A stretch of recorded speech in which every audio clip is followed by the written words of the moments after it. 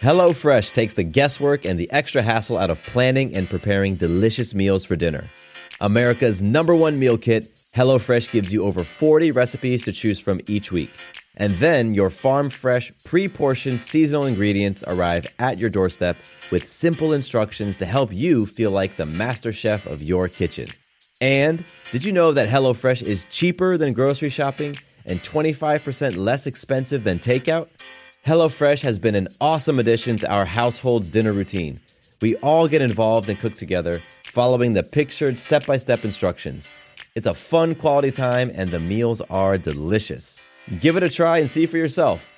Go to HelloFresh.com/50havingitall and use code 50havingitall for 50% off plus free shipping. Again, to get 50% off plus free shipping, go to HelloFresh.com/50havingitall and use code 50havingitall. It is Ryan here, and I have a question for you. What do you do when you win? Like, are you a fist pumper, a woohooer, a hand clapper, a high fiver? I kind of like the high five, but if you want to hone in on those winning moves, check out Chumba Casino. At ChumbaCasino.com, choose from hundreds of social casino-style games for your chance to redeem serious cash prizes. There are new game releases weekly, plus free daily bonuses, so don't wait. Start having the most fun ever at ChumbaCasino.com. No purchase necessary. VGW Group. Void where prohibited by law. See terms and conditions. 18+. Welcome to the Having It All podcast, the show about what it takes to live an abundant, loving life. My name is Matthew Bivens, and each week I'm helping you get out of your head so that you can truly have it all. Let's do it.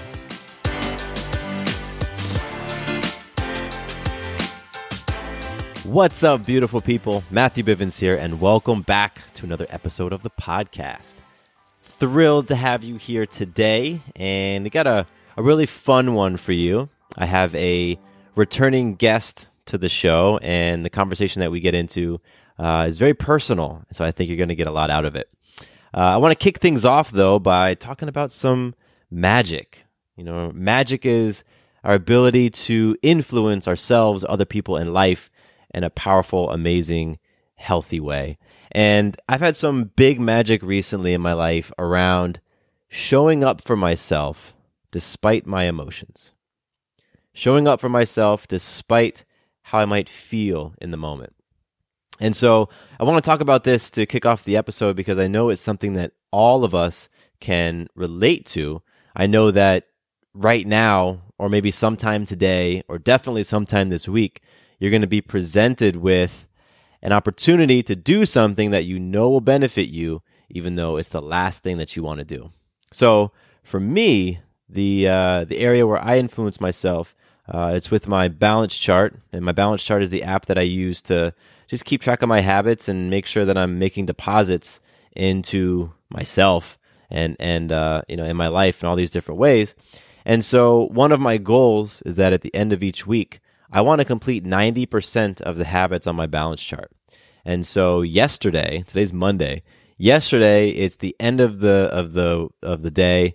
It's like evening time, probably like 8 or 9 p.m. And my balance chart was at maybe a 70. And all of the habits that I had left were anaerobic. So they were, exercise habits. They were things like pull-up holds and handstand push-ups and some ab exercises and inverted push-ups, all sorts of different things. And I'll tell you, it was the last thing that I wanted to do at 9 p.m. on a Sunday after a full day was to essentially get a workout in. But, since this is magic, you can already guess that I showed up for myself despite those emotions, despite wanting to do anything else than, exert myself. I still decided to suck it up and do it. And, the reason why, it wasn't a motivation thing. And, I want to make this comment as well. Like, a lot of times, I know for myself, I've felt that I don't achieve the things I want in life because I lack the motivation. Or if only I had more motivation, then I would be able to accomplish my goals. I'd be able to show up powerfully for myself. And I always attributed it to motivation. However, I don't feel that way anymore. I don't feel that motivation is that key ingredient. because when I look up motivation in the dictionary, because that's what I was doing, I wanted to look at the word. It says one of the definitions is the general desire or willingness of someone to do something, right? And so when I think about myself last night, making those deposits, getting those points, completing my habits, it wasn't because I wanted to exercise my body. I wasn't motivated to exercise my body, right? I wasn't motivated to sweat. What I wanted to do was to maintain my integrity. I wanted to complete what I said I would complete. And in that moment, it looked like getting my points. It looked like showing up and doing it, even though it was the last thing that I wanted to do. And, I've said it a few times, like I had zero desire to do this. So it was a huge piece of magic for me to show up for myself despite my emotions. And I'm extraordinarily happy and inspired that I did, because I know that that's going to carry into the rest of my day and the rest of my week. Being able to show up and do those things that I know are healthy, that I know are powerful, even though I absolutely don't want to do them. And for you, I'm just letting you know, it's okay if you don't want to do them. And it's okay if you don't find joy along the way. Because I didn't. I know I didn't necessarily find the joy in doing my push-ups. I found the joy in completing what I said I would complete. So that was my magic, and I love kicking off these episodes with magic. You can check out all the magic that I post in the Your Day Balance Game app, and feel free to message me if you're interested in that and if you have questions. Now I want to give a little bit of listener love.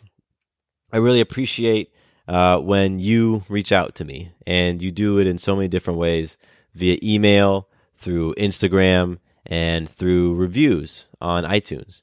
And so today I just want to read a review on iTunes, and this one was great. And I love the handle, because it was one of those handles where I had to read it like 3 times before I actually understood what it read, what it said. This person's handle is African Queen, and it was just the spelling of that. I'm like, APHRI. I'm like, what does that say? But regardless, I was able to decipher the code, and so I want to read their let's see, where is it? Their review right now. Here we go. I've been listening to this podcast for about 5 months. I started from the first one and listened to mostly all of them. That's amazing.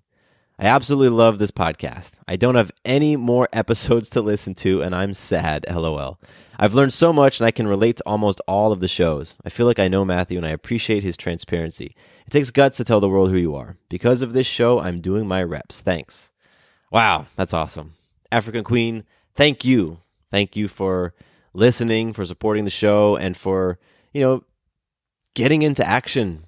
There's so many, I know with me, there's so many things that I might read or listen to or watch that are, they're encouraging, they're inspirational, but I don't always get into action. So I don't always get to take the lessons and the gifts and spread them and do something with them, but you are. And I really appreciate that. And I really appreciate you sharing that testimony with me on iTunes. So thank you so much. If you want to connect with me on iTunes, leave a review. That'd be pretty sweet. It's on iTunes, also known as Apple Podcasts, and you can just go on there and leave a rating and review, and that's awesome. All right, let's get to talking about today's episode. So today I have my friend Kyla Sokol-Ward back on the show. Now, Kyla came on a number of months ago, and we talked about sexual energy. And it was a really great conversation. And, the topic of sexual energy, to be quite honest with you, is something that I probably would have skipped 5 to 6 years ago. Because at the time, it was a little bit up there for me, a little bit up in the clouds. I didn't really connect with that idea of sexual energy. However, where I'm at today, it's something that completely resonates with me. So Kyla and I had a really amazing time in that conversation, and I definitely recommend you give it a listen if you haven't already. The episode is called Exploring Sexual Energy, What Our Relationship with Sex Reveals About Ourselves. So go check that out. And, I have Kyla back on the show, and, she's a pretty awesome woman. She's a women's empowerment coach, and what she does is she really keys in on that relationship to self. And that plays a big part in our conversation on this episode because we are talking about insecurities in the bedroom. Insecurities in the bedroom. And this one gets so personal, and I love it. My absolute favorite part of this conversation that you're about to hear is when Kyla and I literally go back and forth, rapid fire style, listing off our biggest bedroom insecurities one by one. So she shares, then I share. She shares, then I share. We just go back and forth. I mean, I think I had 16 different insecurities on my list, and we just go through them. And just hearing all of them and talking about all of them and really sitting down and thinking about what made me insecure and why, it was so eye-opening for me and incredibly, incredibly healing. So that's enough talk, enough setup. I'm going to drop you right in the middle of my conversation with Kyla, and I really hope you enjoy. Today's conversation, we're talking about insecurities in the bedroom, and I think that everybody can relate to that one. Yes, I think they can. Yeah, so this was actually something that you pitched, and I'm curious. Why did you want to talk about it? Yeah, I was sort of pitching the idea in general to some of my peers and asking if you were to have or to listen to a conversation around sex, what would you want to listen to? And this is something that I did intentionally for this conversation, but also in general, just something that's been on my mind of like, what are people in general thinking about sex? And again, I might have mentioned this on the last episode. It's just such a weird thing to me to think about that, like, sex is something that we're all doing. Let's say 90% of the world is doing, of those of us who are sexually active in general, and no one's talking about it. And it's this weird secretive thing that people act like they're not doing, or like we're not supposed to talk about it. And of course, I think we're all aware that there is this taboo sense around it, but it's just weird that we aren't able to talk about our experiences in detail, even though everyone's doing it. And so, of course, these insecurities are such a huge thing because no one is speaking them out loud. No one's talking about their sexual experience in general, and then the insecurities is like magnified 100 times.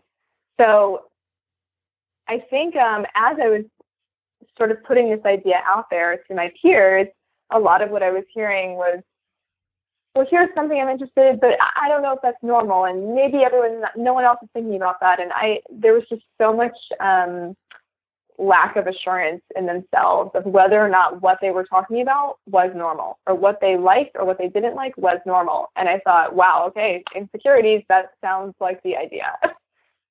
Yeah. I mean, when I was sort of putting some thoughts on paper for this conversation, I made a big old list, and we're going to actually share some of the insecurities that we've had over the years. And Kyla, my list was so long. My list was crazy long, and I'm thinking, man, like there's so many stories I had running, so many beliefs about myself, so many fears, so many apprehensions that had to do with sex, that had to do with my body, that had to do with how I showed up, how I quote unquote performed. And it was, I'd never sat down and just listed those things out before. So it was pretty eye opening. And, I also got a glimpse as to where they came from and where they originated. And that was very interesting as well, because, a lot of they didn't come from me. I picked them up from other people in other places. So, I'm happy that we're talking about this, because it's on people's minds, just like you were saying. Yes, it totally is. And I think a lot of people will resonate with all of the insecurities. Yeah. So maybe you can share a little bit about when you started to become aware of some of those insecurities and some of those feelings that you had that were causing you to second guess yourself or withhold or judge. Did that start immediately when you were young, when you started to have feelings towards other people, or was it something that grew over time? Maybe we have different or similar experiences there. Yeah, I think I have a pretty lucky experience in general. I'm actually not even sure what to attribute this to. I didn't really feel insecure sexually when I first started having sex, which was maybe when I was 18 or so. And I I mean, I definitely didn't know what I was doing at all. None of us do, but Yeah. I didn't really feel insecure about it. And I think that, actually, now that I'm really thinking about it, I think there were a lot of insecurities that were just sort of like dug so deep, I didn't realize that they were insecurities. But there's definitely an inclination to like really, really show up in a certain way. And so much of it was, of course, about like how I thought my partner wanted me to look and to sound and to act and to perform, and really trying to be that instead of being present in my own experience. And I think I started to become more aware of this maybe with my last partner, the last relationship I was in, and we were together for, 2.5 years. And that was like the most deep experience I've had sexually with the same person. And I think it just started to become aware to me that like I wasn't really showing up the way that I wanted to in sex, and that I was actually very insecure about showing up how I wanted to, because I was afraid it wouldn't be good enough for him. It wouldn't be pleasurable for him. And I thought, I won't be able to, he won't be able to be as turned on as if I'm not showing up in whatever way I think he wants. And I wasn't able to have a conversation about that with him. I never did. And, and I think it was probably after that relationship ended, was thinking about how I'm showing up during sex and where am I really holding back, and why aren't I able to ask for what I want in a lot of ways in sex, and how is that translating to other parts of my life? Oof, I can relate to that totally. So I'm curious, two things came up for me, two questions for you. How were you showing up versus how you wanted to show up? So you were doing X, but you really wanted to be doing Y. I'm curious about that. And then my second question is, where do you think the model for how you thought you needed to show up, where do you think it came from? Yeah, well, so I was showing up in a way that was very, very powerful, very sexy, very kind of formulaic, honestly. The sex in that relationship became kind of formulaic, of just like, okay, this is like from first and then second and then third. And it was always really good, always really fun, very loving. But there wasn't really room for creative expression. And so I was showing up in like, in a way that was, again, very sexy, and I wanted it to be more romantic. And what was challenging about that was I was afraid that if I asked for something that was more like lovemaking versus having sex, that he wouldn't become, and that he wouldn't get turned on enough, which is like kind of insane to say out loud, because we did love each other so much, but sex is always sex. It wasn't about lovemaking necessarily. I get that. Yeah. And I was, yeah. And I was always just too concerned that like it wouldn't be good enough for him. And again, I was never willing to even have the conversation. So I could have been totally wrong about that. I'm sure I was. I would have been really wrong about that. But I was really insecure about that desire of mine to be made love to instead of fucked, essentially. And there's room for both. Both of those things are great. But yeah, it was really always one over the other. And as far as where that came from, I think just very much like what we see in movies, what we're told, this is what men are attracted to. Men don't want to talk about lovemaking, men want to have sex. And it's kind of an interesting thing, like as someone who very much identifies as like a hardcore feminist and, very much putting my needs first, especially when it comes to sex. Those were still things that I were really deeply ingrained in me, that I couldn't quite let go of in those situations. HelloFresh takes the guesswork and the extra hassle out of planning and preparing delicious meals for dinner. America's #1 meal kit, HelloFresh gives you over 40 recipes to choose from each week. And then your farm-fresh, pre-portioned seasonal ingredients arrive at your doorstep with simple instructions to help you feel like the master chef of your kitchen. And did you know that HelloFresh is cheaper than grocery shopping and 25% less expensive than takeout? HelloFresh has been an awesome addition to our household's dinner routine. We all get involved and cook together, following the pictured step-by-step instructions. It's a fun quality time, and the meals are delicious. Give it a try and see for yourself. Go to HelloFresh.com/50havingitall and use code 50havingitall for 50% off plus free shipping. Again, to get 50% off plus free shipping, go to HelloFresh.com/50havingitall and use code 50havingitall. With Lucky Land Slots, you can get lucky just about anywhere. Dearly beloved, we are gathered here today to... Has anyone seen the bride and groom?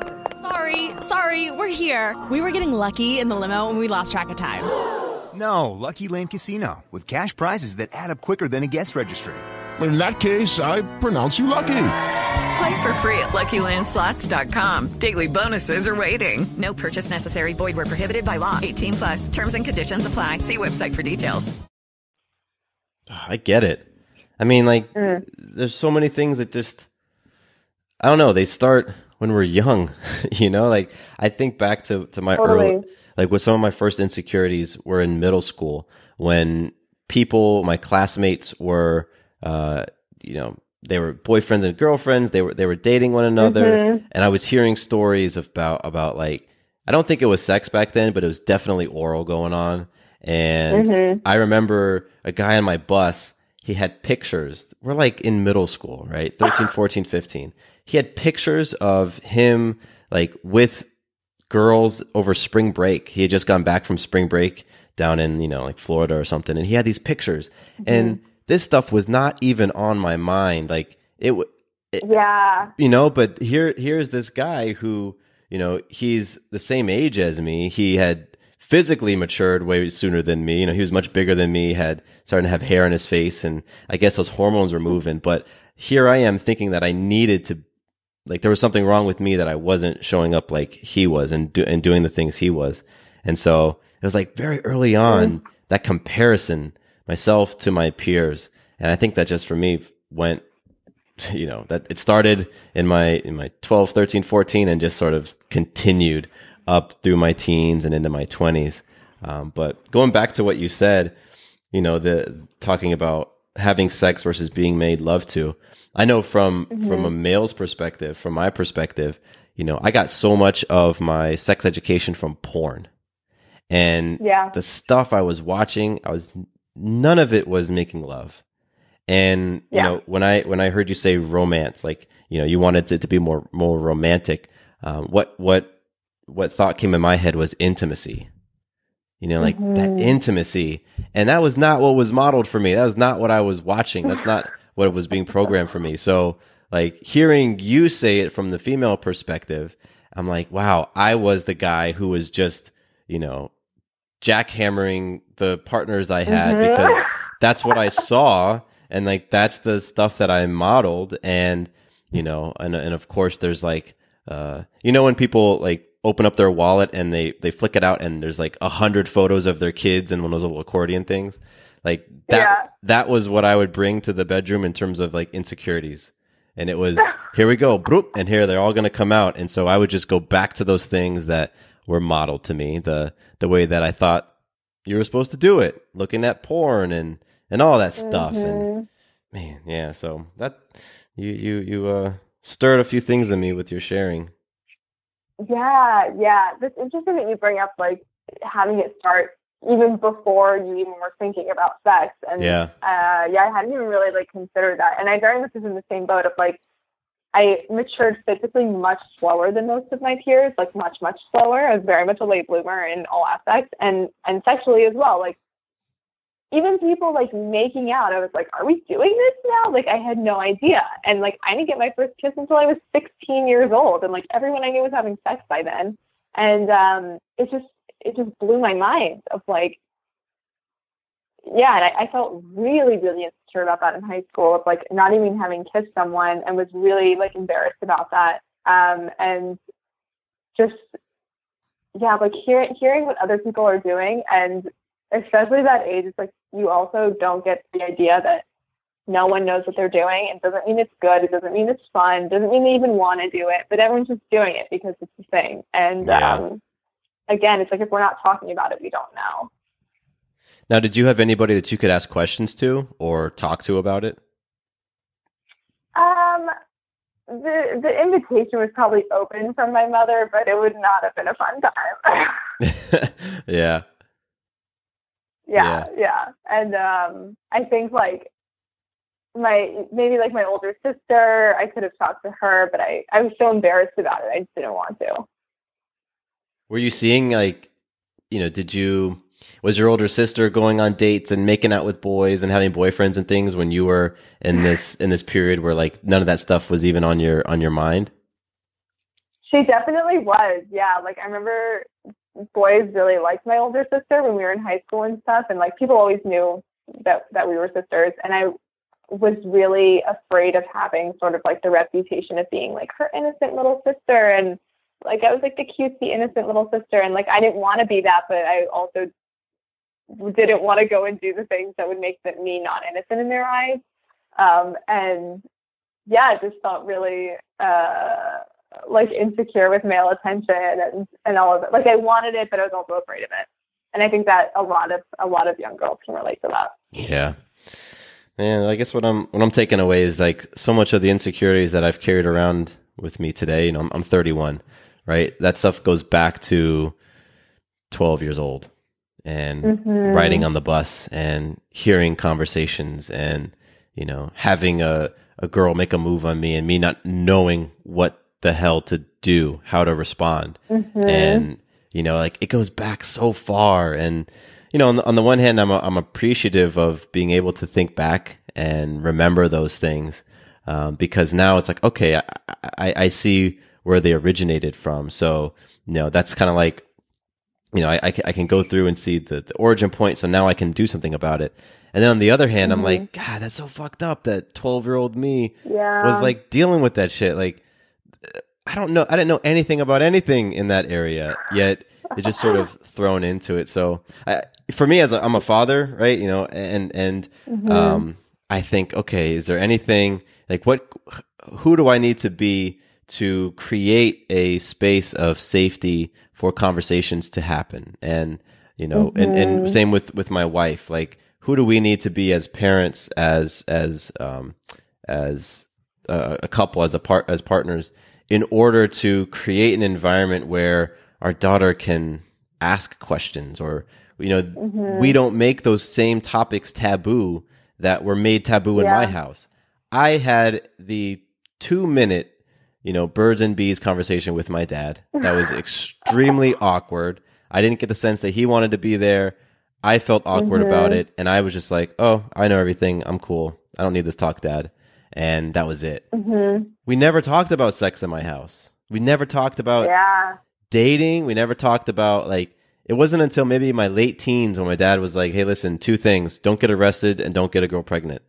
And like, it just wasn't talked about. And so, my intention is to create a different culture in my household, a different atmosphere around it. And, it's just that all to me is very interesting looking back. Yeah. I think that's so beautiful. Just, like you said, creating a different culture and very much being aware that like, it's uncomfortable to talk about these things and that's okay. And it's like, they are insecurities and insecurities don't always feel awesome to talk about. And sometimes we don't know what everyone is thinking. We can't know what everyone is thinking and that's okay. And to have that sort of be the standard that like, this might be a little uncomfortable and like, it's okay for it to be uncomfortable. It doesn't mean that we shouldn't talk about it. I'm so happy you said that because, sex can absolutely be an awkward topic. And, I've been nervous for both of our recorded conversations because they're about sex.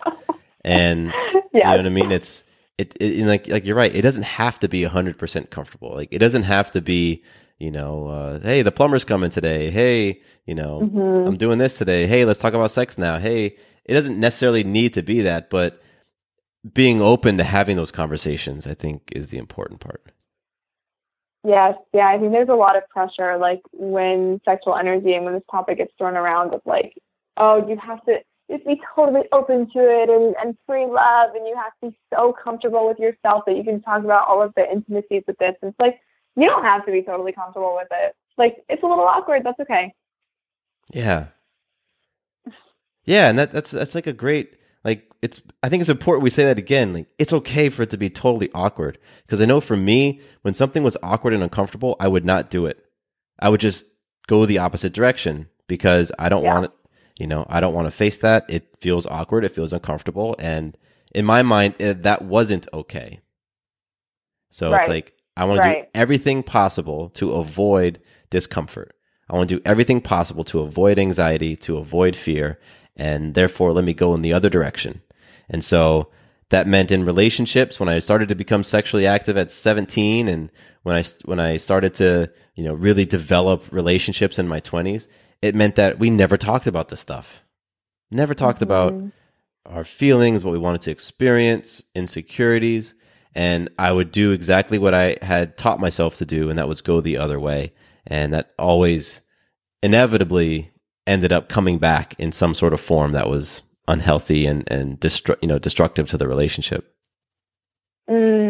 Yes. Yeah. And I think what you're saying, Matt, is like striking something with me, because I was recently at, I know we had talked about orgasmic meditation on our last conversation. I was at an orgasmic meditation, like, immersion weekend, about a month ago in Los Angeles. And there were maybe 150 people there. And what was I had a lot of takeaways from that weekend.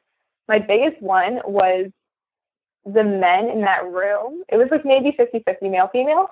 The men in that room sharing their insecurities about sex and about intimacy and relationships and love. And hearing that from men is something that is really not talked about enough. And I think it's, there's very much a space, not enough of a space, but still a space for women to talk about their insecurities, or maybe it's even expected that women feel insecure in the bedroom. But I think, men, it's like there's the whole macho thing happening, and that, like, yeah, men know what they're doing, and men can always get off during sex. And of course it's easier for them. And I was so floored hearing all of these men make these vulnerable shares about, like, how terrified they are during sex and all of these insecurities that they have. And it was so touching to have all these men be that vulnerable, and then also very eye-opening of, like, holy shit, we are all afraid of this. Like, we all have this going on. This is not exclusive to one gender.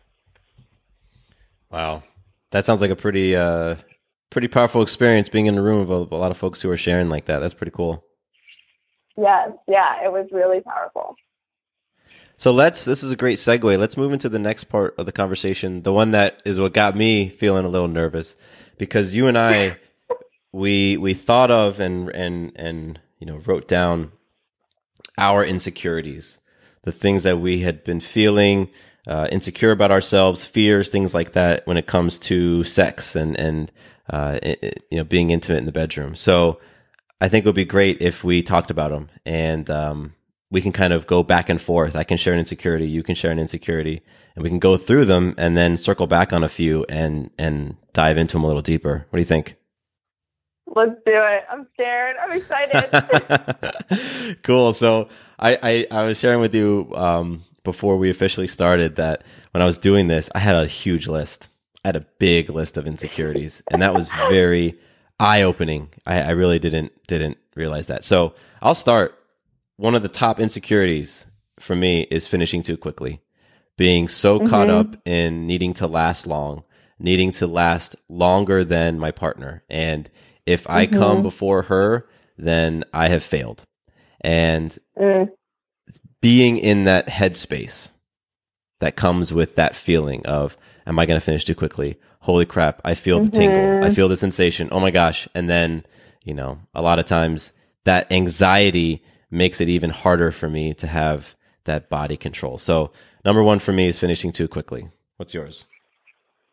Yeah, on that note, one of the ones that I thought of was that I take too long to come, and always being afraid of, like, is he bored? And is he, like, is he bored? Does his hand hurt? Does his mouth hurt? Does his body hurt? Whatever's happening, of, like, is this, of like all of it being so focused on him, and and what he's experiencing, and not just like being in the state of pleasure. That is the purpose of having sex. I can hear that. I get it. Mm-hmm. All right, cool. So my next one is not being able to make my partner orgasm multiple times. Being insecure if I, and this is all in quotes because I recognize how incorrect this statement is. You know, if I am unable to make her come 2, 3, 4, 5 times, then I am not a powerful lover. I'm not a real man. If I don't make her have one of those experiences where, you know, she's in like a sex coma afterwards, and you know, and the part for me that I recognize as very damaging, unhealthy, is the idea that it's my responsibility to make her have a you know, her multiple orgasms or a pleasurable experience. So the insecurity around that. Yes. Yeah. Thank you for saying that. One of mine, let me see here, that I'm afraid that I'm too loud, or that like the noises that I make are too weird, or that like if I become too uninhibited, then it will get too weird. I'll make some noises that will turn him off in some way. I'll piggyback on that one, because one of the ones that I have is that my orgasm noises are too weird. Like they're the grunts, or the, you know, sometimes like I get it's real deep noises that come out, and those are weird and they're awkward. Or my sex talk is bizarre or turns her off or whatever. So essentially this idea that any vocalization, any communicating that I'm enjoying the experience is having the effect of turning her off or making her not want to be with me. Yes, 100%. That's one of mine as well. I'm very, very into dirty talk, and I'm especially like if it's with a new partner, and if I start saying things, I think it comes out very naturally, and then I have this moment like right after I say something of like, oh my God, what if he's not into this? Yeah. And then if he's not, it's like, that's going to be a problem for me, because that's so much of how I get turned on. And I think women in general, like we're verbal. We love hearing things from men. So like being afraid that he's going to think it's weird, or like, where is this coming from? And that sounds crazy. And then also being afraid that he just won't like it, and the sex will be bad. Yep. Man. Okay. So, next for me is being insecure about what turns me on. So the things that I want to try, like anal, you know, and being scared to say that, like being, oh my gosh, I'm going to be judged because I want to try that. Or, you know, sharing some of the things that I've experienced with my wife and things that maybe she hasn't experienced, and then being insecure about how she's going to view me now that she knows that I've done this thing. So that definitely has been an insecurity of mine. Yeah. Yeah. Oh my gosh. That's a big one. One of mine is, this is a big one that's been on my mind a lot recently, that I've been trying to talk about more with women in my life, is the appearance of my pussy. And, very much like I have the cognitive knowledge that like all pussies look different. Each one's like a snowflake. Everyone is unique. And also having the fear of like, but what if mine is like the most unique one ever? And being, again, cognitive awareness that that's probably not the case. And there are there's lots of different appearances and forms that pussies can come in. But yeah, having a lot of insecurity of like, what if mine is so weird? And I brought this up to a woman recently, and she said, have you seen a lot of other pussies? And I was like, no, honestly, I haven't. And she's like, I think, you know, I don't have suggestions for how you can do this, but like that would be really helpful for you to see what other pussies look like, because what you've seen in porn, like those women are chosen for a specific reason. Like you don't see every kind of body type in porn. And so that's a big one for me, is the appearance of it. Oh, I get it.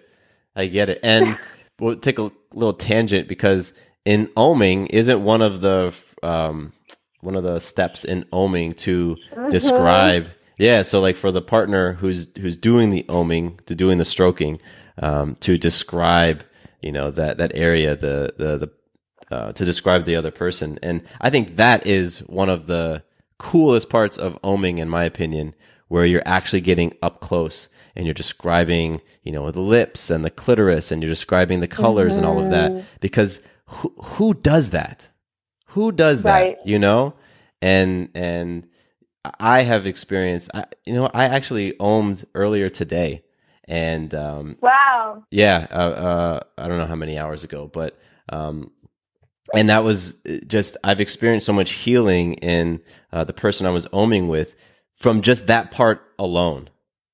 Just that part. I mean, the rest of the experience is powerful and healing as well, but just that part alone, where somebody is, looking at you and describing, and, the contours and the shapes, that is mind blowing. I think what can come from that. So I'm happy that you shared that insecurity.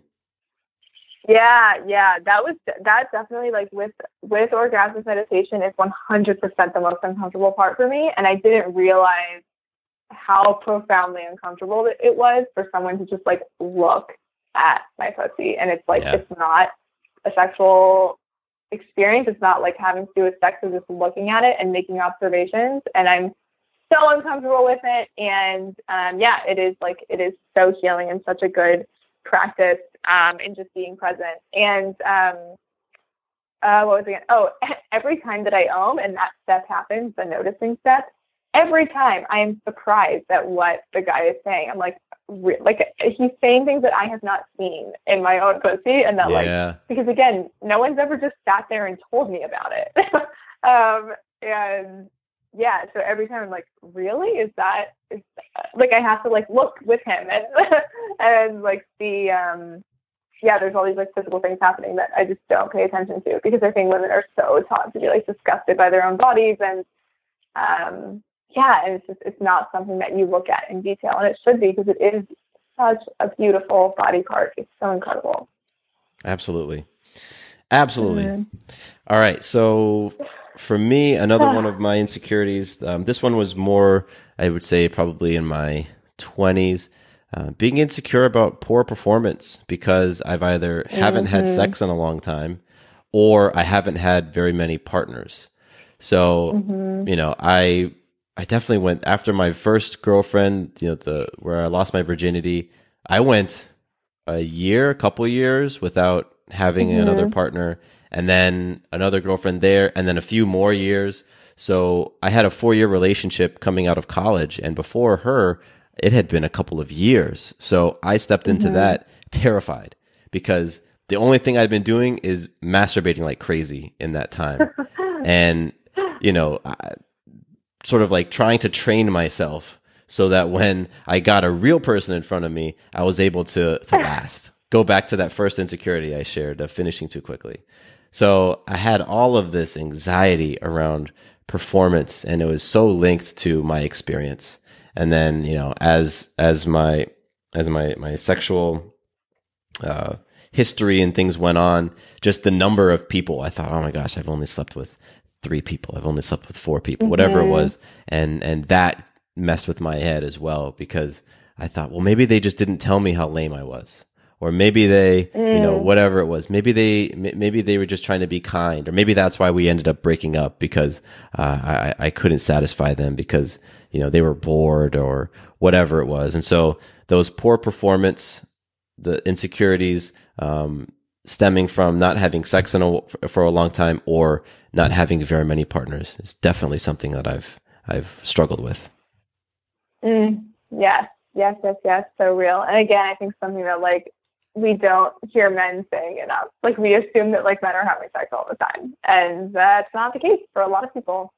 It was like my friend group. I don't mean to call out my buddies, but, like, my buddies and I in college, like, we were not having sex all the time. We would have a girlfriend, and we would have one girlfriend who we would be with for a couple of years or whatever. But we were not the crew that I thought the other guys in my school were like, sleeping with different people every weekend and having flings and one night stands and all of that. That certainly wasn't me, and that wasn't the handful of guys that that I was really tight with in college at all.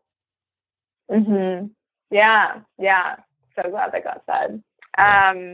Yeah, kind of piggybacking off of that, I think like the number of people that I've slept with, I feel insecure about, and it's not even that I have an idea that it's too high, but that number is too. I slept with maybe, I want to say 7. I won't like go through them all right now. 7, 8 people maybe, but I had I had a sexual experience recently, like within the last few months, and it was basically over as soon as it started. Just like she just came very quickly, and yeah, again, you know, no judgment. It happens. It's fine. But in my head, I remember like that was the only time I slept with him, and I thought to myself like, oh, that didn't count. That like that's not going to add to my number, and I even hate that phrase of like, what is your number? Because it's so absurd and so arbitrary, and it's just really not something that you keep track of. It means nothing. But I did have that thought cross my mind, and I was like, what the hell is that? Like, why do I care whether or not this person counts towards something that shouldn't and doesn't mean anything? So yeah, that was really, again, it's a weird thing that I don't realize is on my mind until it just shows up out of nowhere. No, I get it. I get that. I've heard something very similar from my wife where, you know, the more people that over the years, you know, the more partners that she had, feeling like she was less pure or that less valuable or the stock is going down or whatever. And it's funny because I think with guys, at least in guy circles, it's the opposite.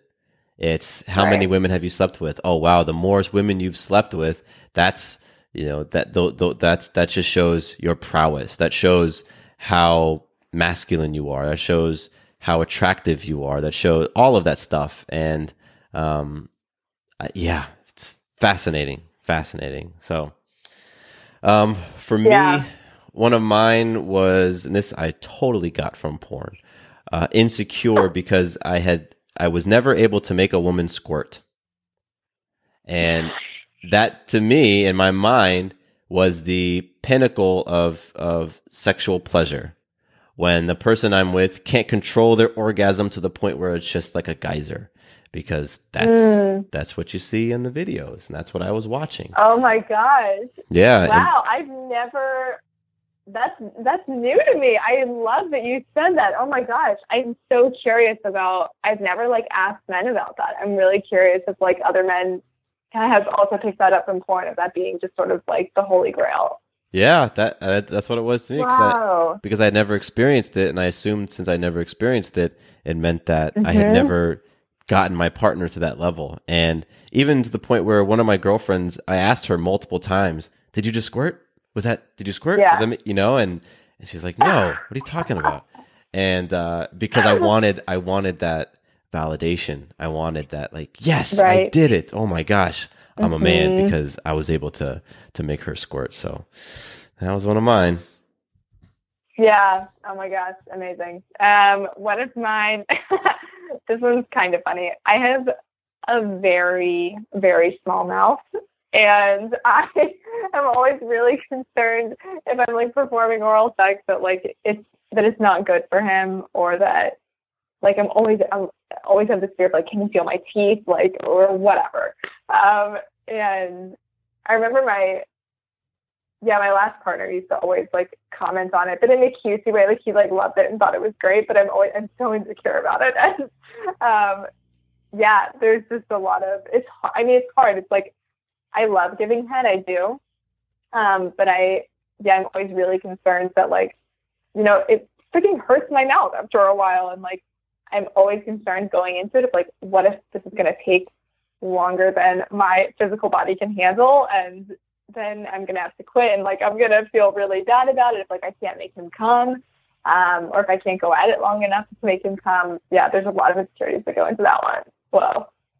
Well, this is one that I didn't even write down, but the same for me, but going down on a woman. So the same things around, like, am I going to be able to stick with this long enough for her to get there? And, you know, because I've been with some women where, in some instances where it's 20 minutes, 20 plus minutes. And I'm like, oh my gosh, my jaw is exhausted. My neck is exhausted. My body hurts from being in this laying down position with my my chin tilted forward. So I've absolutely thought that. And then it's even gotten to the point where I've avoided initiating oral on her because I'm like, Totally. I don't want to have to try to face the gauntlet of a 30 minutes of going down on you and just for you not to have an orgasm so that I feel like I couldn't do it. So I just Totally. wouldn't initiate it and would just try to avoid it. So I can feel you on that insecurity. I share it. Yes. What's another one? I think I get concerned of like if, and I think a lot of women are like this. Like I think men very much sexually, and correct me if I'm wrong, like men, it's like once you're started, like you're going and you're good to go. But women, I feel like can be a real roller coaster ride, and like I can be turned on as hell 1 second and just like really turned off the next, and that can happen really quickly. And if that happens, I get really insecure about either should I just like fake it till I make it type of thing, not fake an orgasm, but just like try to get myself turned on again, or tell him that I want to stop doing whatever, even if we're just like making out or whatever, like tell him that I don't want to go any further. And then I feel insecure about that of like, we've already sort of gotten into this, and how do I tell him I just like don't, I'm just like not in the mood anymore. I was 5 seconds ago and now I'm not. And it really is that simple. It's usually like nothing that he did. It's just like, I don't know, it just went away. And yeah, there's a lot of insecurity there too. Oh, I think it's great that you shared that because it sort of gives people permission to be honest with how they're feeling in the moment and share if they're no longer into it. Because I totally think, and like once you initiate, it's almost like, okay, you have to finish. Like somebody has to come because it's started. Where you can absolutely, you know, for a woman and a man, say, hey, you know what? I'm no longer feeling this. And like, I don't know. I don't feel like I've ever given someone permission to do that. Maybe in my energy or maybe in like beforehand saying, hey, if you're not feeling it, and you know, just tell me. At the same time, I don't know if I've ever been given permission or felt like I could, because it hasn't happened a ton with me, but there's absolutely been moments where I was turned on and now I'm no longer am. And I feel like it might take a lot of mental energy to get me back turned on again. So I'm sort of hoping that it could just be over quicker or you know, whatever. And yeah, so I'm happy you shared that. Hello, it is Ryan, and I was on a flight the other day playing one of my favorite social spin slot games on ChumbaCasino.com. I looked over at the person sitting next to me, and you know what they were doing? They were also playing Chumba Casino. Coincidence? I think not. Everybody's loving having fun with it. Chumba Casino is home to hundreds of casino-style games that you can play for free anytime, anywhere, even at 30,000 feet. So sign up now at ChumbaCasino.com to claim your free welcome bonus. That's ChumbaCasino.com and live the Chumba life. No purchase necessary. VGW Group. Void where prohibited by law. See terms and conditions. 18+.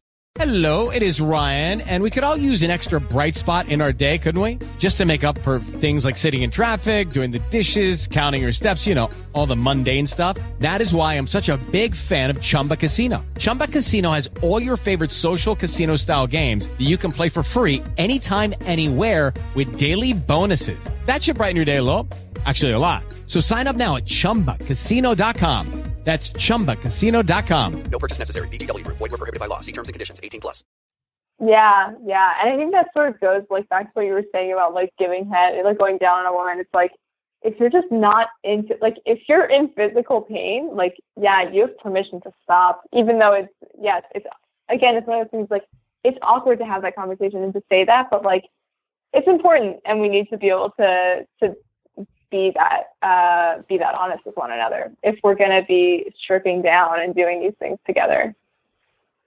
Absolutely. Like we're taking on another tangent right now. I realize, but it's like we are okay stripping down to a certain level, right? Like I am, for the most part, I know, and some of my insecurities have to do with my body and being too skinny and, you know, not having the type of action figure body that I think women want and turn them on, right? And so to an extent, I'm okay, or I have been.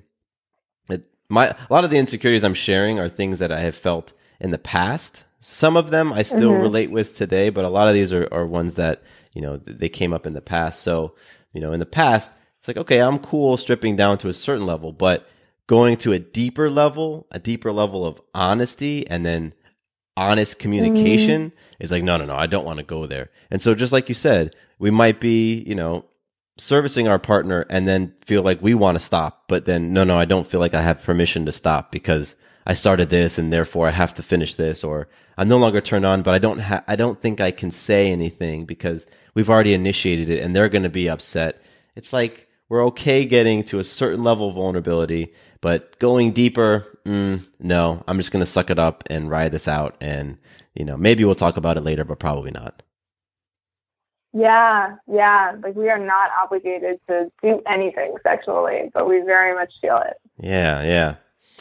All right. So another one of my insecurities is not being commanding enough. And what I mean by that is, not being that man who would pick her up and flip her on her back and turn her into positions and take her against the wall and do this. And, because in my mind, that's what you do when you're a man, right? Like you have that sort of athleticism and that sort of prowess to be able to do those things. And so in moments when I didn't feel like I could, those were insecurities that came up for sure. I love that you use the word athleticism because that's so much of what it is. It's like, it's not even, so much of it is not even about like the desire to be that commanding, to do those things. It's like, you're moving the body of another human. You have like 100+ pounds to work with. And it's like, you can't like flip people over just because you're turned on. Like it's crazy. But that's what I saw. That's what I saw in porn. Like, I think you listening right now, you get that so much of my stories and insecurities and just the stuff around sex for me came from porn. So that's like, that's what I saw on camera. And I'm like, oh, I guess that's what we're supposed to be able to do. I'm like, wow, well, I can't pick her up with one arm and flip her over and do so. Darn. All right. Well, I must not be able to completely please her, assuming that that's how my partner wanted to be pleased and treated. Right. Yeah, totally. Not everyone does. If we're not talking about it, we don't know. Totally. Yes. Yeah, that reminds me of one of mine, which is that like I'm not flexible enough. I'm not flexible in the right ways, and I actually like am pretty flexible. I do a lot of yoga, but there's definitely been times when like I've been in certain positions and my partner like really wants my legs in some way that just doesn't freaking feel good, and I'm just so distracted by the fact that like I'm in pain or that like I'm doing a hamstring stretch and I'm not enjoying what's happening sexually. And having just and in those instances I have stopped and been like, can we change this up? But it's like, again, it's one of those things like it's awkward to be like, this doesn't feel good. And like, I know you're loving this and you're like fulfilling some kind of fantasy of whatever kind of position you want to see me in, but like this actually really hurts and I don't want to do this. But like being afraid of like disappointing them of like, but I know they want my legs to be like behind my fucking ears, even though no one can do that comfortably. But yeah. Oh, you totally just inspired a new one for me. It wasn't originally on my list, but insecure in saying what doesn't feel good. So if someone's going down on me and they're like pulling on my balls and I don't like that, sometimes, in the past I would just like breathe through it. I'd be like, okay, I can do this and she'll stop soon. Or, if like fingernails on my back or something and, I may not want fingernails on my back, but feeling insecure to actually say it because the fear is that by me saying something I don't like, it's going to either kill the momentum, it's going to create some sort of awkward moment, some sort of awkward pause, or it's going to upset her. And all three of those things are going to mean that the session is done. And so instead of ending the session, I will just, suck it up and, tap into some other place to be able to get through what is not feeling so great. Yes. Yeah. And I think it's so important that men and women especially are like together having these conversations in non-sexual context, because it's like we don't know what feels good and what doesn't if we are not owners of those body parts. And like, there's so much going on there. Like, there's so many sensations. There's so many like different parts of the body that like feel good for certain people and not for others and whatever. And like, you know, sexual body parts or not. And it's just like, it really requires so much conversation, and we put so much pressure on ourselves to just know what men want and know what women want. And it's like, there's so much happening there, and we don't know about it because we've never had that body part if you're in a heterosexual relationship. And like, there's just so much there for us to learn, and Totally. we're just expected to just know and go into it and be good at it. Yeah. Yeah. Man. Do you have any more? Oh yeah, I do. Let me see here. A lot of insecurity around, I was just talking about this recently with someone, around like the smell of my pussy. And this is one thing that I think like I was insecure about. I think like, you know, when I was younger, and now I think there's definitely a bit of anger around it as well, because I think both men and women are very much raised with like, oh, your pussy just smell like freesias or mangoes or something. And it's like, you know what? Yeah. That's not what pussies smell like. They just don't. And it isn't always about hygiene. It's like, your pussy smells like a pussy, and that's what it is. And I think so many women like struggle with this of like, oh, being clean and blah, blah, blah. I'm like, yes, personal hygiene is definitely a thing, and not going to put that away, but it's there's still a lot of insecurity around it of like, what if he doesn't like it? What if it turns him off? Oof. Yeah, absolutely. Absolutely. Yeah. All right, so here's two that collapse into one. Not being able to keep up with her. So I think it has to do with the experience thing and the quote unquote performance. And the reason I put performance in quotes is that, like, when you think about a performance, you know, like your favorite musical artist performing, you know, they're on stage and the spotlight's on them, and it's like the pressure is on them. And for me, that was my context for sex. Like, the spotlight was on me and the pressure was on me. So that's why when I say performance, I do quotes. But yeah, not being able to keep up with her. So if I have a partner who, you know, has a voracious sexual appetite, who can just take a tempo that I can't keep up with, or, you know, they want it harder than I can do, or they want it longer than I could do, or whatever, feeling insecure before we even get going that they're going to want more than I can actually deliver. And that creating anxiety within me. And then me having my backup plan and my backup plan to my backup plan. Like, okay, well, if I come too fast, all right, I'm just gonna start using my fingers, and then I'm gonna try to, you know, I'm gonna go to the bathroom and try to like tug on myself, and maybe I'll breathe beforehand, and maybe if I masturbate before we start engaging, then okay, now I can last longer. And seriously, coming up with a strategy. Like strategizing about how to be able to last longer, to keep up with this person. And the whole time I'm in my head. I'm in my head, because every tactic that I come up with is coming from a place of fear, you know? And so that's been a big one and a recurring one for me. Yeah. Oh my gosh, that one's so real. I think another one of mine, this kind of goes into like, there's a lot of appearance stuff on this list of like the appearance of my body, and like, oh, does my stomach look weird in a certain position? And it's like, there's so much to be aware of in sex, of like the feeling and what your body looks like. And like, yeah, bodies look weird in certain positions. They just do. And like, we're not used to being in a lot of those positions. Just in our day-to-day life. So you always, like, there can be concerns coming up of like, if my stomach looks weird in some position, or if like my butt looks too flat in another position. Like, I don't have a big butt. I have a small butt. I always have. And I'm always concerned of like, what if when he sees my ass, like, without clothes on, because maybe like my butt looks different in jeans than it does like when there's nothing there. And like, what if he doesn't like it, and all of this stuff. And those are things I think that I can definitely, because I struggled with body image really deeply for many years. And now those are things that I can sort of look at and laugh at and not care about. But yeah, it's, again, the fear, it comes up, it visits. Totally. And those physical ones, I've experienced physical ones as well, like little things like, oh, my elbows are too bony, or, just stuff. And you're like, man, but for me, those things absolutely translate outside of the bedroom. So those same sort of physical insecurities that, when I'm stripped down and I'm totally naked and you can see everything, well, I had felt them outside of the bedroom as well, just maybe not to such an exposed extent. All right, so let's see. Another one for me, super insecure to masturbate in front of my partner.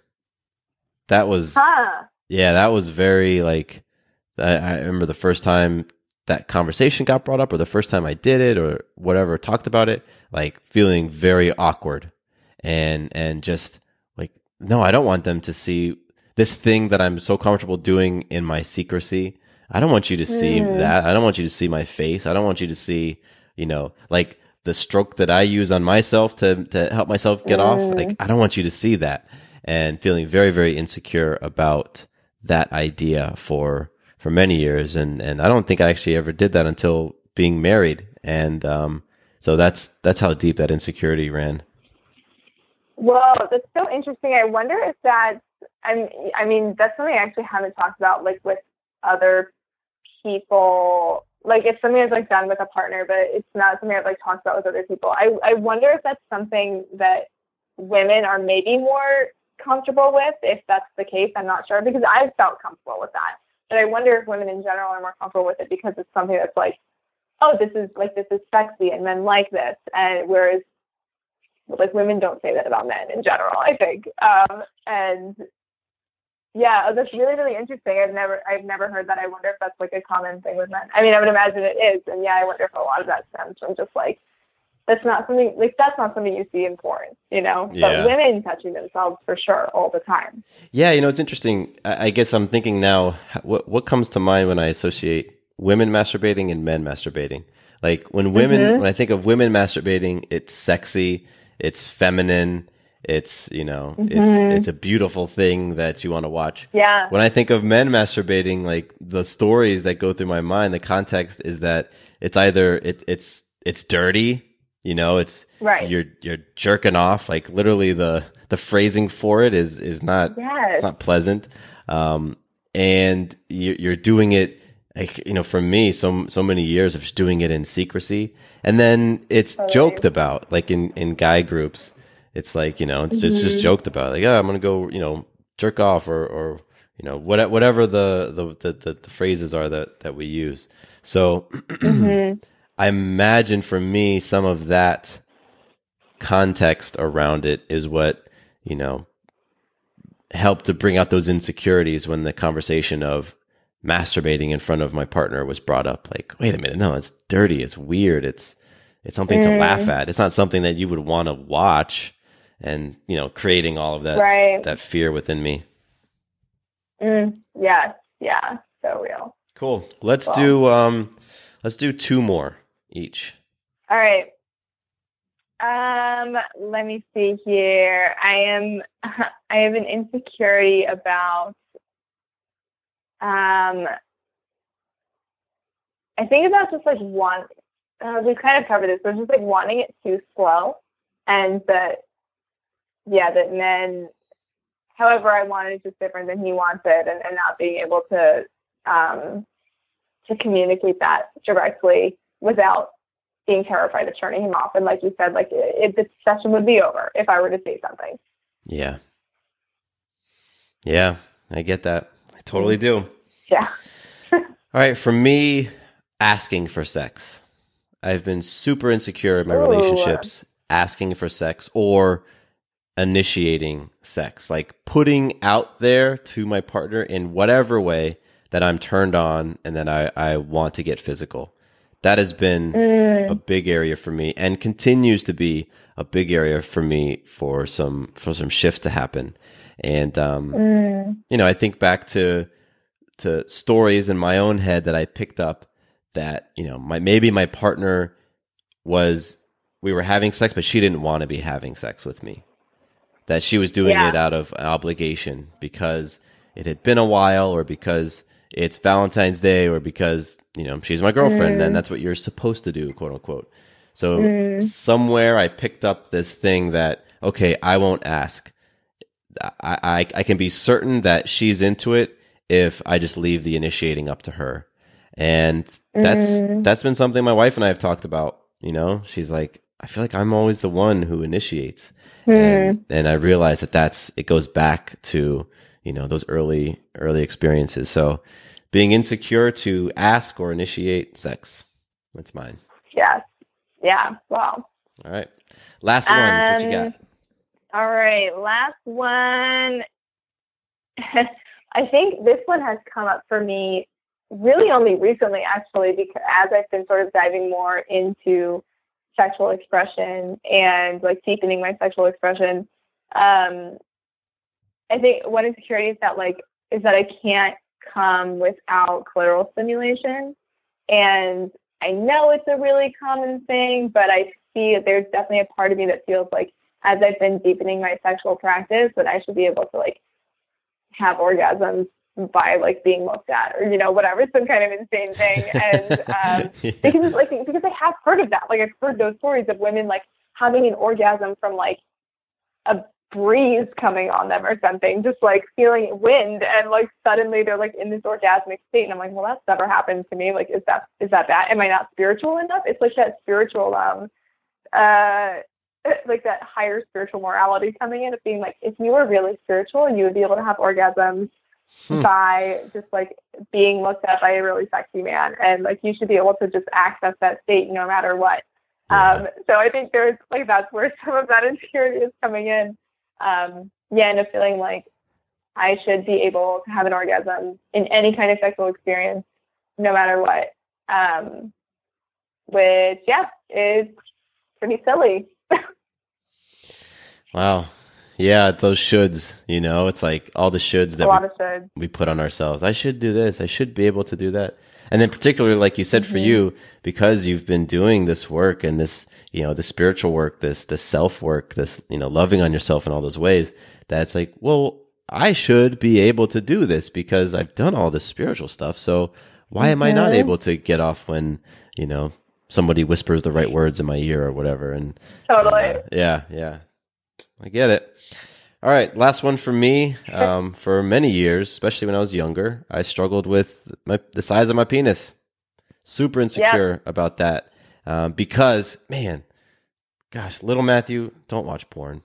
Because when I'm watching porn, everybody has got 10-inch dicks, and that's, that wasn't me. And so I was insecure about that, and insecure that because of my size, because of whatever, I wasn't going to be able to perform and live up to some expectation. And so getting naked, and this is something I didn't realize until years later into my late 20s, that I didn't want to be naked in front of a new partner unless I was hard, because then you're seeing just me, right? But no, I want you to see me. I want you to see me at least at my full power is what I'm saying and telling myself in my head. So the size of my penis was definitely an insecurity, and there was all sorts of stuff wrapped up in all of that conversation. So, wow, Kyla, we went through a lot.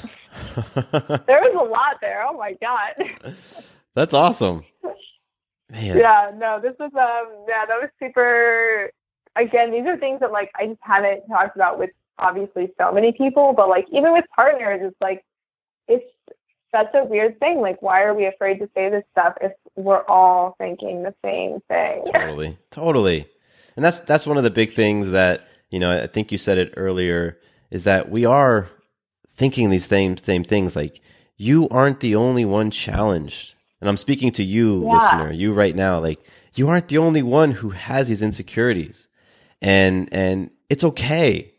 It's okay to have these things. And, I think, Kyla, what you and I have demonstrated is that we just aren't talking about them. So it's so easy to think you're the only one to think this stuff when you aren't having conversations with people about it. And I'd love to leave folks with some takeaways on how they can shift those insecurities? Because we just did a great job of laying out all sorts of them. But, you know, for the person who's like, great, I have about 99% of what you guys said. How do we shift them?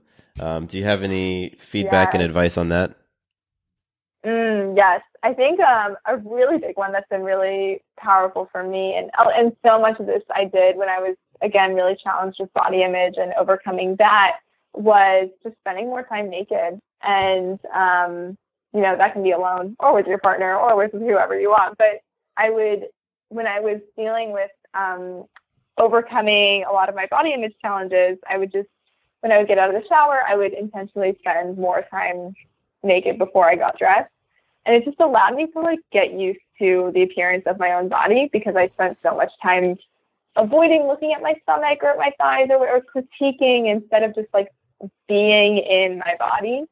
And I think that in terms of sexually, this becomes really helpful in terms of like, this is what my pussy looks like. This is what my butt looks like. This is what my breasts look like. And not having it be about the judgment of it or the fear of what it looks like, and just being really comfortable with like, this is my body, and there don't have to be all these stories around it. I think is really powerful. Absolutely. I think that's huge. And I've experienced the dissolving of a lot of my fears and insecurities about my physical appearance from doing what you said. Just more time being naked, more time looking at yourself, affirming yourself, you know, your nude self. And it can feel super weird. Like, if you're not used to doing that, it feels awkward as hell to stand in front of a mirror and to admire yourself.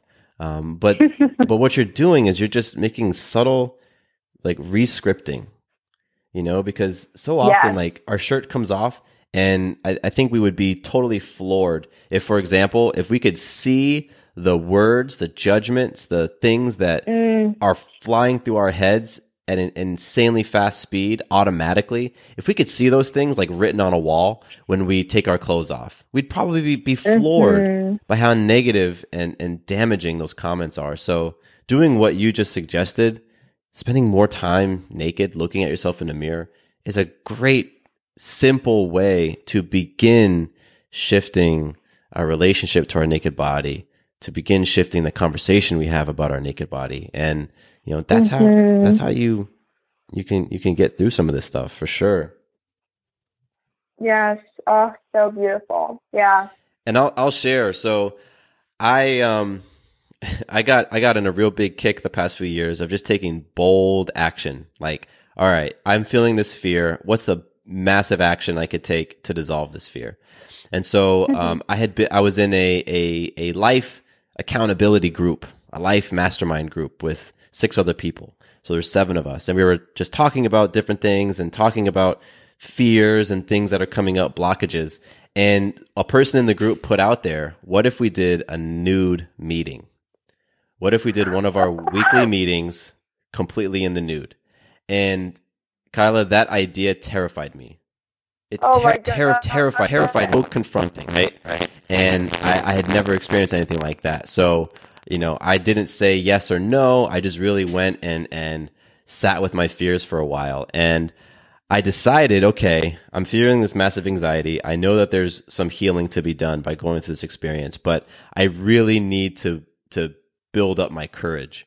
So I came up with a plan to go and get a physical, because I thought to myself, if I get this physical, then the doctor will have to see me naked, and, you know, and I'll get touched and poked and prodded. So it'll help me feel better about myself. And then I said, also, I need to go to a nude spa. If I go to a naked spa, like, then I get a chance to get some reps in. I didn't end up getting the physical, but I did end up going to the spa. And I do remember that moment when I dropped my pants and walked out into the main area with all the other naked men. And this was the first time I've ever been naked in front of people. And it wasn't that bad, you know, like, people weren't measuring dick sizes, and there were, like, everybody wasn't staring at me, and, you know, it was just, it was okay.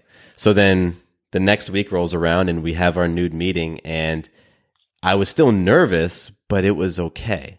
And so I'm not recommending necessarily for you listening who's got anxieties about your body that you ask 6 of your friends to come over and you guys play naked Scrabble or something. But, you know, if you did have insecurities like me with your body, like, there are things you could do, right? You know, you could do different things to just feel more comfortable in your skin. And that's really what it is. Like, figure out what you can do to help create a little bit more comfort in your skin. And hey, if you're open to exploring the spa idea, I went to one in here in Atlanta, and I didn't really know those things existed, but it was very healing for me. It's very healing for me to be in that environment and be naked and for it to be okay. So that was something that I did personally. Yes. Yeah. I actually probably a year ago also went to like a Japanese bathhouse for the first time. Yep. And also, a room full of naked women. And I had no intention of going there naked. I was going to wear a bathing suit, but the friend that I was with, she like took off all her clothes, and I was like, "Oh, are you you're gonna go naked?" She's like, "Yeah, for sure. Like, of course I am."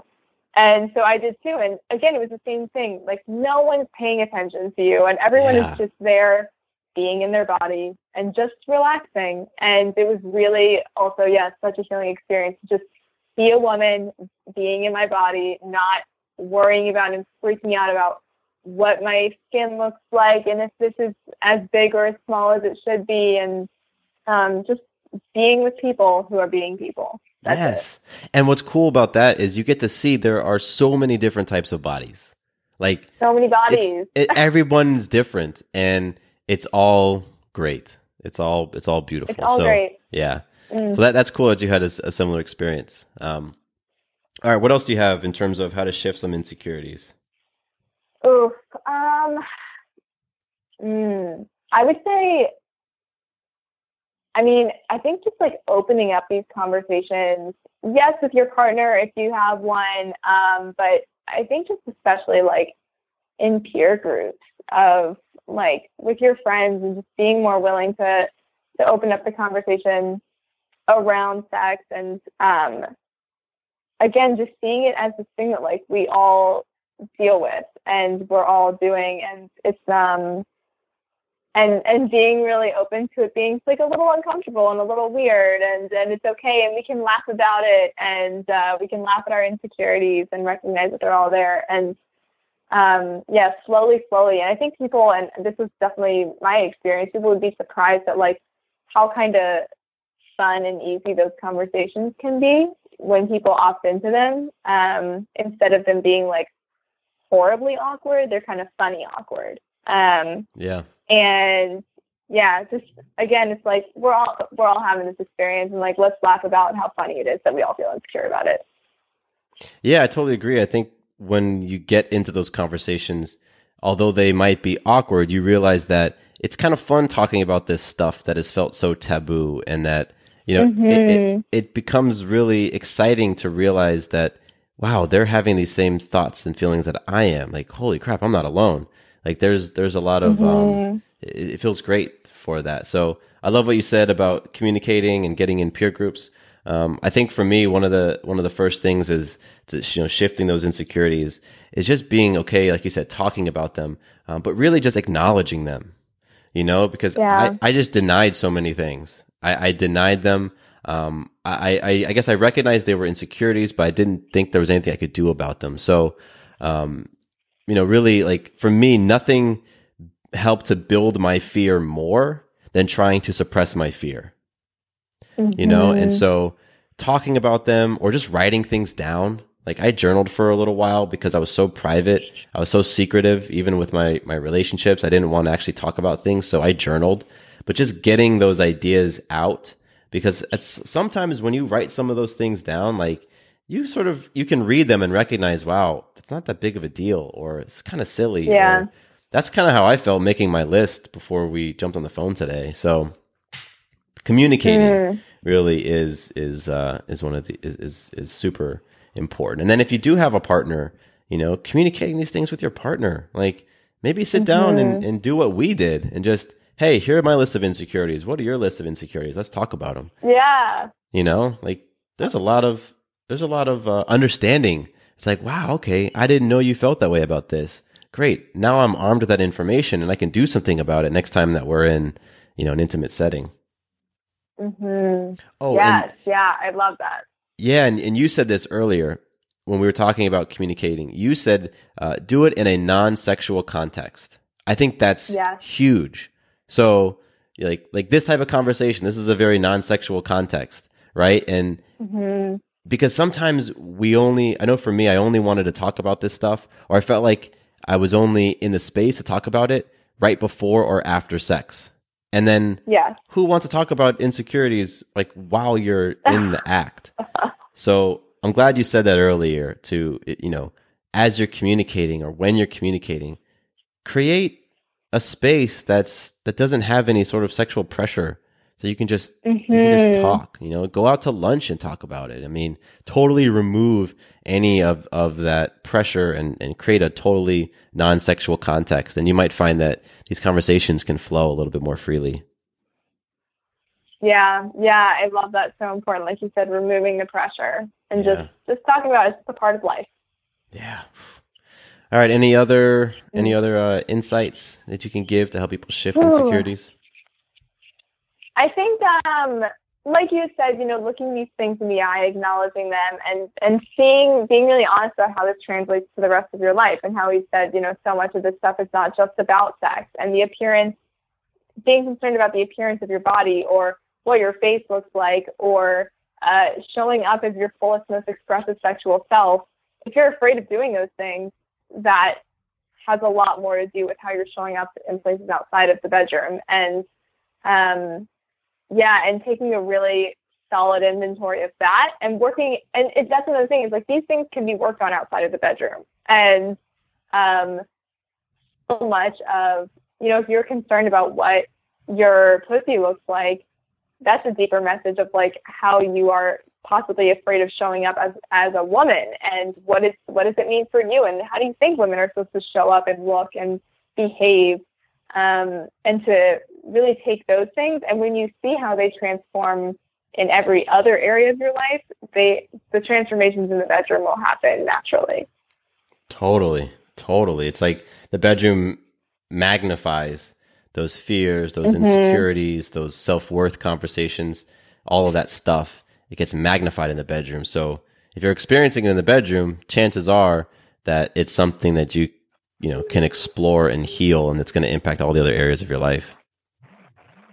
Yes, beautifully said. All right, cool. So I have two last things that were really like when I thought about, okay, what is sort of the theme of a lot of my insecurities? A lot of mine had to do with performance.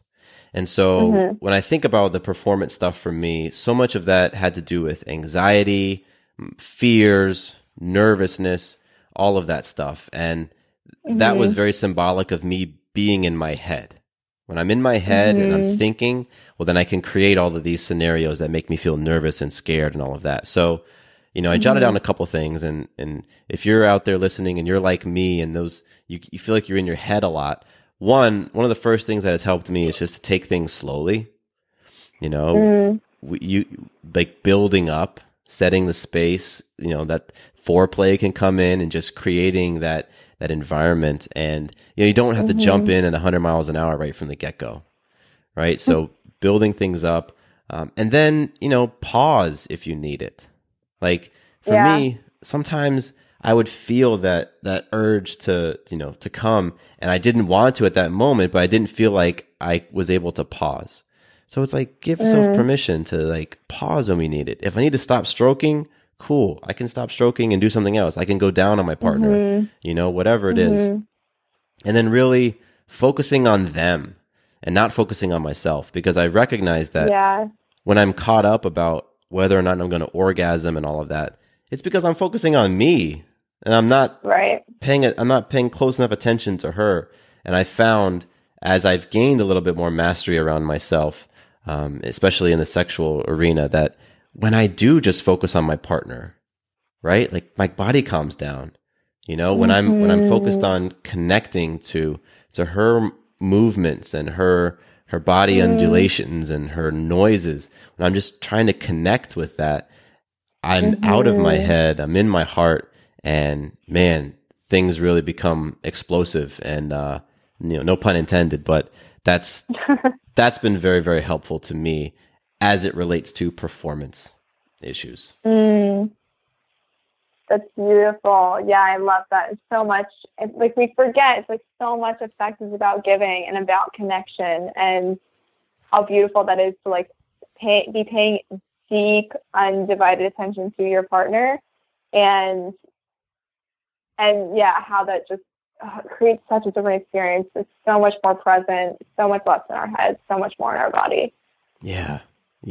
So, if you're listening and the next time you find yourself in a sexual experience and you're feeling nervous and anxious, recognize that's you in your head, and that's okay. And so just take that signal from your body, those nerves, and just pour that energy into your partner and see what happens.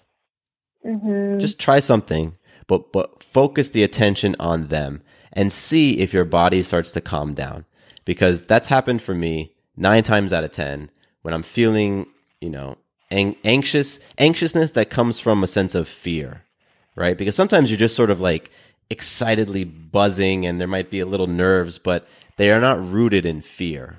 When they're rooted in fear, I have found that diverting my attention and energy from myself into my partner and pouring it into them has helped to get my body back into that powerful space. So that's just a little takeaway. Beautiful. Love that. Kyla, you're awesome. This has been a lot of fun. This has been a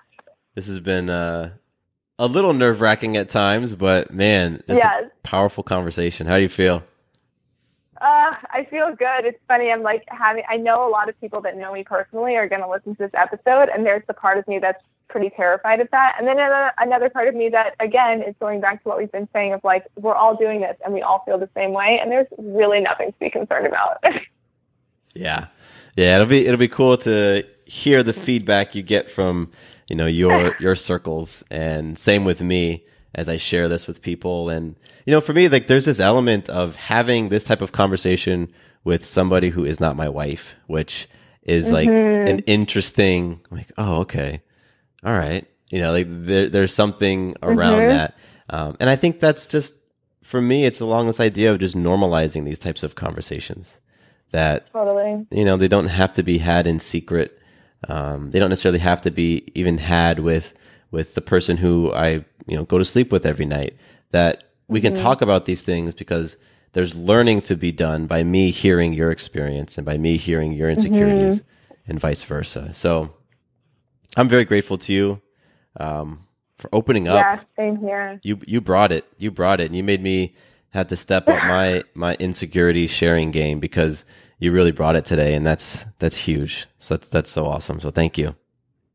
Thank you so much. Yeah, like you said, I think having a conversation with someone who isn't your partner, it's brave, and it's also just, again, like you said, putting it in the context of like, oh, you have sex, I have sex too, and like we can talk about this, and it doesn't have to be about one another. It's just our experiences, and it's such a powerful thing. I hope we've opened up for a lot of the listeners here of just the permission to talk about these things and to be open with them and to let it be kind of weird and to laugh about it. Yeah, absolutely. Just creating an environment of being more comfortable talking about things that are uncomfortable. Yes, 100%.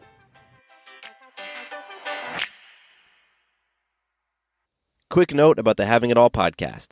I am not a doctor nor a licensed therapist. I'm a guy with a story and a passion for conscious conversation. My thoughts, opinions, and beliefs are my own. So please consult with your doctor or healthcare provider regarding any questions or issues you have related to your personal physical or mental health. Hello, it is Ryan, and we could all use an extra bright spot in our day, couldn't we? Just to make up for things like sitting in traffic, doing the dishes, counting your steps, all the mundane stuff. That is why I'm such a big fan of Chumba Casino. Chumba Casino has all your favorite social casino-style games that you can play for free anytime, anywhere with daily bonuses. That should brighten your day a little. Actually, a lot. So sign up now at ChumbaCasino.com. That's ChumbaCasino.com. No purchase necessary. VGW Group. Void where prohibited by law. See terms and conditions. 18+.